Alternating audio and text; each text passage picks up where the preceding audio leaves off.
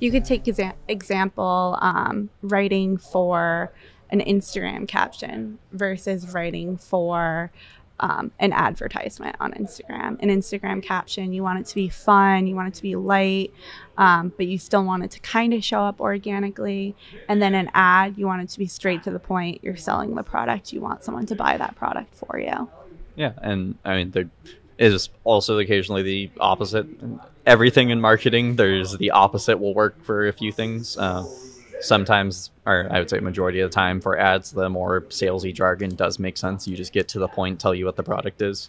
Other products, it's more of like what I would say is like an educational period where you're trying not necessarily to sell the product, but give information about the issue that the product solves. There might be other things that just playful text could get someone to click through. Like if it's a kid's item, obviously targeting kids online and all that kind of stuff, it's a little bit more difficult and you can't really collect their data.